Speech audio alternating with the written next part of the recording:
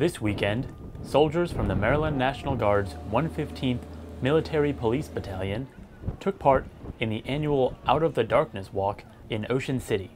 Coast Guard's here along with Army National Guard.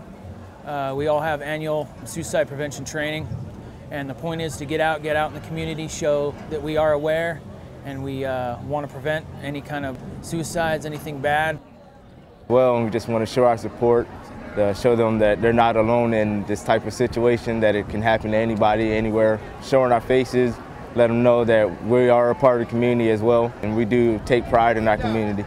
Reporting for the 29th Mobile Public Affairs Detachment, I'm Private First Class Patrick Rooney.